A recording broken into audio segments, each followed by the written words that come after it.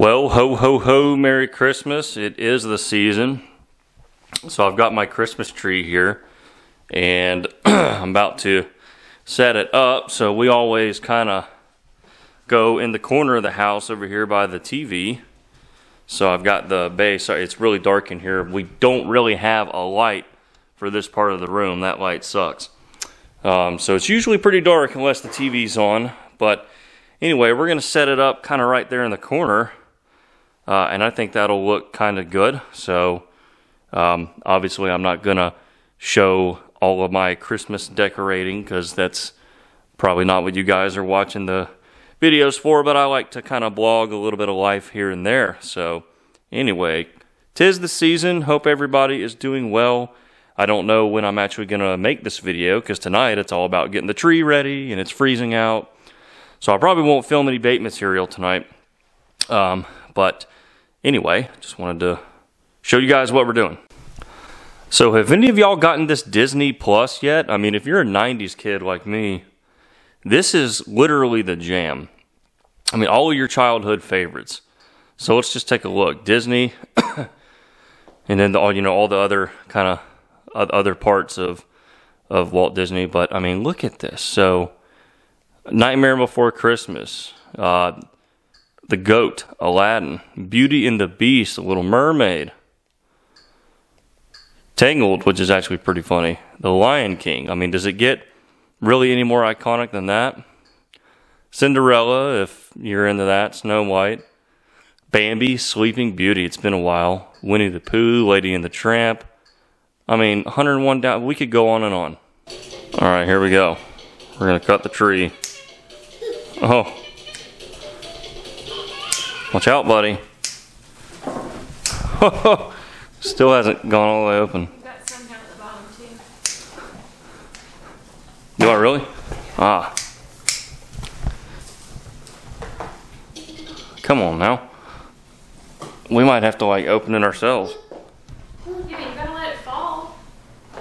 Well, that's better than it was. So you let it sit for a day. So What do you think, buddy? Dead on plastic black bucket swim bait jerk bait blend. Yeah, look at that goodness. I say we go play with it. Oh, come on, get in focus, baby. Lighting's real bad over here. Let's go play with this stuff. And we have a new mold to play with it with. Okay, ladies and gentlemen, as you could tell from probably the thumbnail, we have a panfish mold. So this mold was sent to me by a subscriber over at 4B Baits and Jig Heads, okay? So Brad makes speck, crappie, sac-a-lait, whatever you want to call it, lures. And he has taken a Jacob's mold and through a little bit of work on his own part, he has core shotted it. So as we can see here, he has actually put rods in the center as to get a core shot effect on his bait here. So what we're going to do is we're going to, at least just first, we're going to shoot this thing without the rods. Just to try to shoot just a solid color. I've never shot this mold before. Just got it today, matter of fact. And just see what we can do. So we're just going to make, probably just a simple chartreuse with some flake, maybe a chartreuse pepper, speck jig, or grub, and then we'll probably play with the core shot effect and see what we can do. So thank you so much, Brad. If you guys are looking for some handmade and unique crappie baits, definitely check him out. His number's right there, and I do know that he's on Facebook. Smoking hot. Okay, doke. So we're just gonna make a kind of a chartreuse pepper. You see a lot of chartreuse bright colors in crappie baits, sort of like saltwater colors. A lot of bright, shiny things going on. So a little bit of dead on chartreuse, okay. And then we're gonna add some 0.035 black flake. That's medium black flake, okay. 0.035, sort of a chartreuse pepper. And then we're going to add some further sparkle with some small hologram flake. Right there. Stuff is lovely. So, we're going to add a little bit of that. And that's a nice, bright, flashy, crappie killing, sockaway slaying, slab, something or other color. Boom. And then later we'll make some core shots using that color as the core, I think. So, here we go. Let's get our injector ready, and boom. I've never shot that mold. It's a little cold out here, so hopefully the temperatures aren't going to be a problem. Hopefully everything filled in. But that's my first time ever shooting a panfish lure of any kind. I have never ever had a panfish lure mold. So anyway, hopefully it turned out. Okay, first ever panfish lures. You know I have to do a drum roll. So, drum roll please.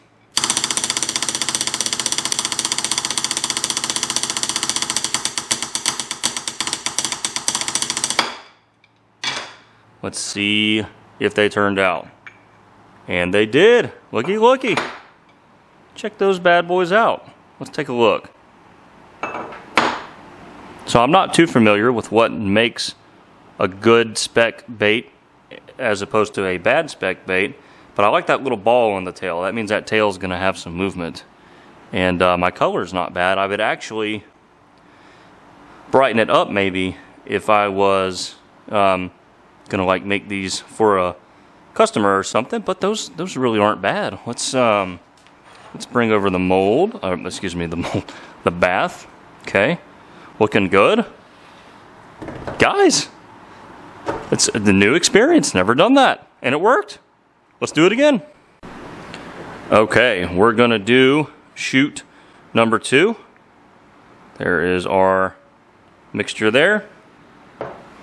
All right, let's do it. Couple more of these. I have a buddy who's going to the St. Johns River to go spec fishing here in a couple of weeks, so I might send these his way. See how they do. But yeah, that is pretty cool. Now I didn't hold as much pressure that time. I'm getting cocky, so hopefully we didn't just screw that one up. All right, let's see how round number 2 did. Yeah, it looks like they all filled. A really cool mold, and I'm sure it's, you know, when you're working with a bait this size, these dimensions, doing the core shot thing is probably going to be a bit of a challenge. I mean, you're talking about some very small areas that you're working with, but we're going to give it a shot next.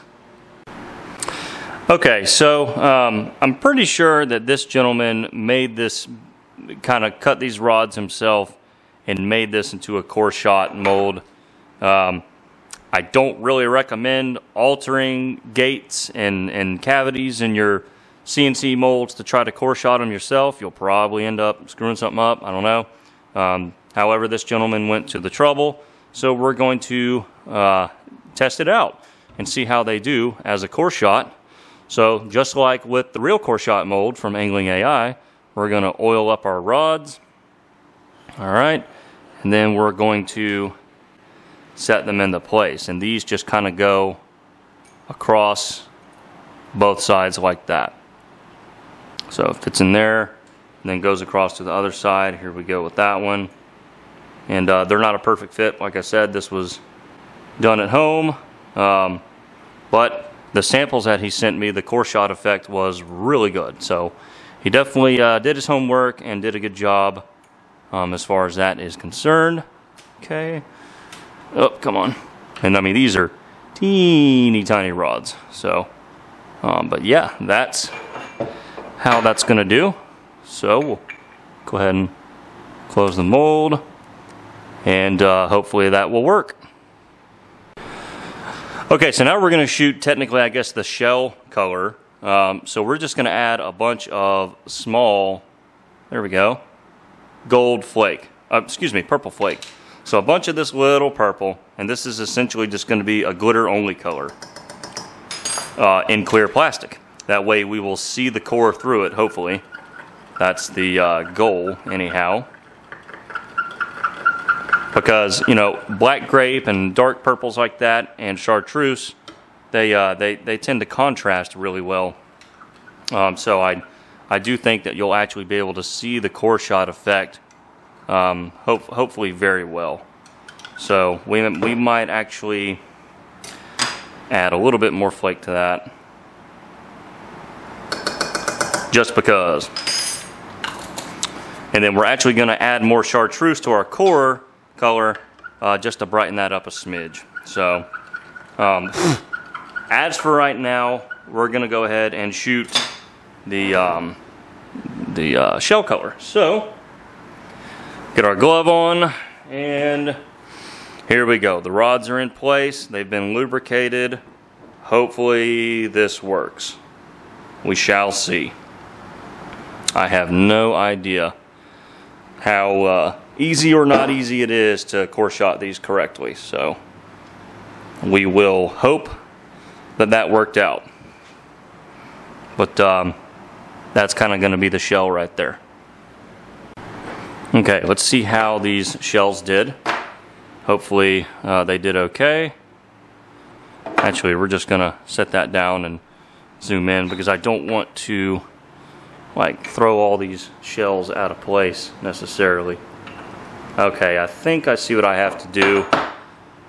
I think I have to cut them right there with some little scissors. Oh, sorry, that was out of focus. I think I have to just kind of snip them off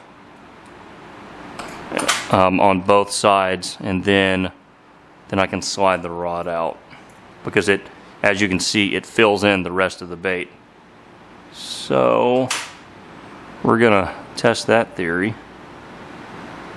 Okay, see if that rod will come out. Actually, I'll just break them off that way.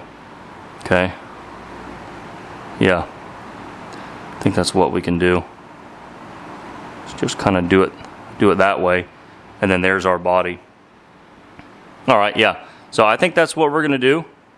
So we're just gonna go ahead and break these off like that. And come on, focus, baby. Come on now. Focus. Hocus, focus, pocus. Come on, jeez. All right, I'm backing this out. I thought that helped. Come on. Still working on this new camera. And then I can kind of cut that. Come on, baby. Why are we not focusing? Sorry, people. I'm trying to get this thing to work for you guys. Yeah, there we go.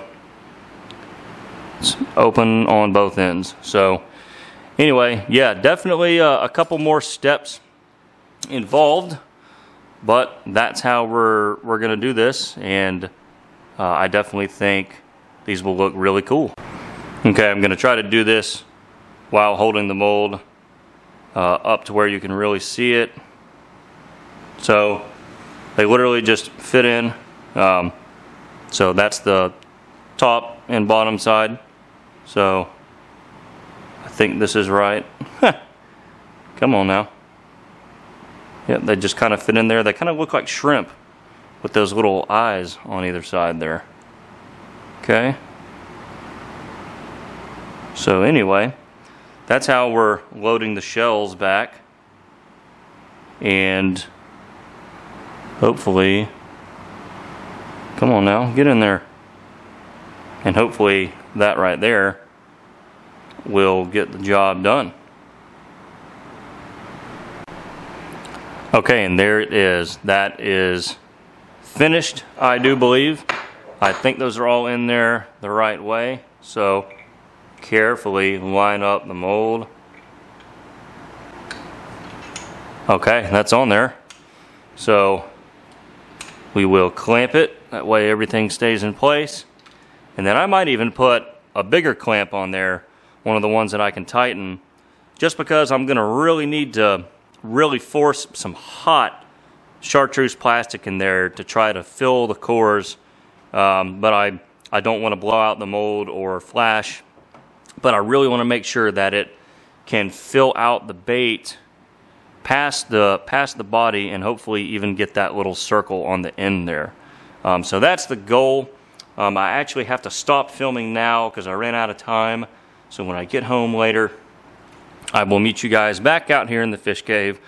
We'll reheat up our plastic, which is setting up, and then we will shoot this mold. So this is just going to sit like that for the next hour and a half or so, and then we will be right back with you guys. Okay, everybody, I am finally back, and this mold has gotten a little cold molds. So we're just going to take this heat gun here, and we're just going to get the permafrost off of it. Because what you don't want to do, especially in a little core shot situation like this, is try to shoot a freezing cold mold. It's in the 40s out here, and you just want to get some heat into that mold. That will help that plastic so much. So I mean, you know, this thing is pretty smoking hot. So we're going to just kind of do this for a little bit, and then we're going to go ahead and shoot the core color, which I went ahead and added a little more chartreuse to it, just to brighten it up so that hopefully you can see the core effect better once we actually shoot the bait. Okay, here we go. So this plastic is hot, probably about 370, and we're gonna need it. So anyway, let's go ahead and shoot these cores, and I really hope that works. We're holding a lot of pressure, hot plastic. We heated up the mold, so in theory that should have worked. It didn't really feel like anything happened. You know, the injector didn't like go down very far, but we are holding pressure and hoping for a miracle. So that's probably about all I'm going to get out of that. Okay. All right. Fingers crossed. Okay, I really hope that this worked. So let's see if it did. Yes, look at that. Look at that, you guys. Boom.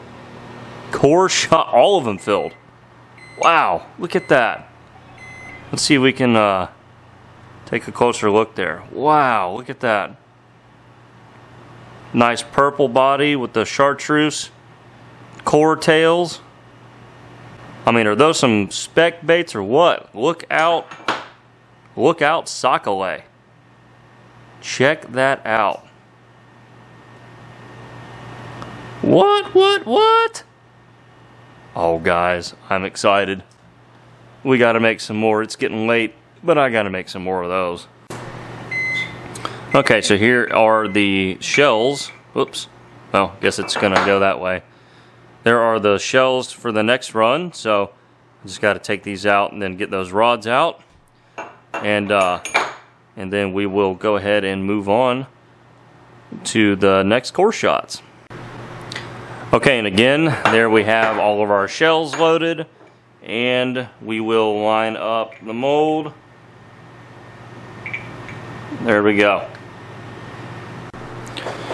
Okay, here we have our plastic nice and hot, and let's try to do this quick. Get that plastic in there quickly and hold lots of pressure. Alright, hopefully that worked. Like I said earlier when I did it the first time, it's like the actual plunger like doesn't really go down much, so it's you hardly don't feel like you did anything. So hopefully that did something though. Okay. Definitely fingers crossed. Alright, how did we do? Yes. Look at that. I think it works really well. And I'm happy to have gotten such good results for my first time ever making panfish baits. I mean, that is really not bad. Yeah, there you go.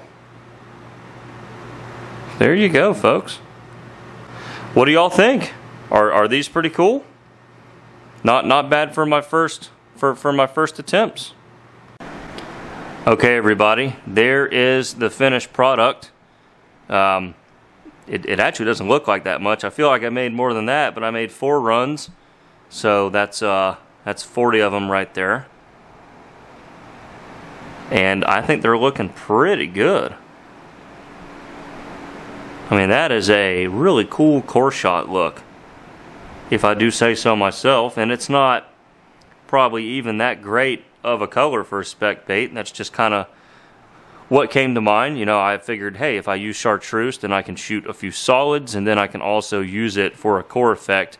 And that way I'm not just mixing up too many different colors. But I hope you guys have enjoyed. I've had a lot of requests to make some panfish lures. I've just never had a mold, and then I have some of the best subscribers on YouTube, I'm convinced. That's not cliche. And one of you guys sent me this awesome frickin' hand-altered mold as well. So it's not just a straight mold. This one had a little bit of TLC put into it. So yeah, hey Brad, I appreciate it again. This has been awesome. I will definitely have this mold on here again. And hey, some of these are going to the St. Johns River here in a couple of weeks. So I'm sure I will get a picture of some of those hanging out of some crappie mouths. So that's what it's all about. That's why we do this. Make your own baits, or make baits for other people, and then hopefully they catch fish on them. And real quick, I got some new eyeballs in from Dead Meat Customs. He is just killing it with the eyes, you guys. Get it? Eyes, you guys. So these are cool. He sent me those kind of extra. They have like a holographic background, as you can see there. And then these blue ones I had kind of custom made. So really great stuff. Again, from Dead Meat Customs. So yeah, you can, you know, it's not hard to tell who I like to use, huh? But yeah, really cool stuff there. Come on, baby. Focus. Yeah. So yep, those came in today. Got several bags of each in a few different sizes. So be on the lookout for some of those in some future swim bait videos. Doesn't get much cooler than custom 3D eyes. Okay guys, well thank you so much for tuning into this video. It's getting late, it's getting cold, so I gotta quit looking over here at the screen and look at you guys. But hope you enjoyed the panfish lures. I certainly know that I did. I had never done anything like that before. So this was a first time for me. Speaking of first time stuff, some cool exciting things coming up in about 2 weeks. We're going to be entering a whole new realm of custom tackle crafting that has nothing to do with soft plastics. Well, it does in the end game, because you also use this type of tackle sometimes in tandem with your soft plastics. But anyway, we're going to be getting into some cool stuff. We're going to be back on another road trip. It's going to be a lot of fun. So thank you guys so much for tuning into this video. Shoot me some comments down below. Let me know which ones were your favorite, and we'll catch you next time.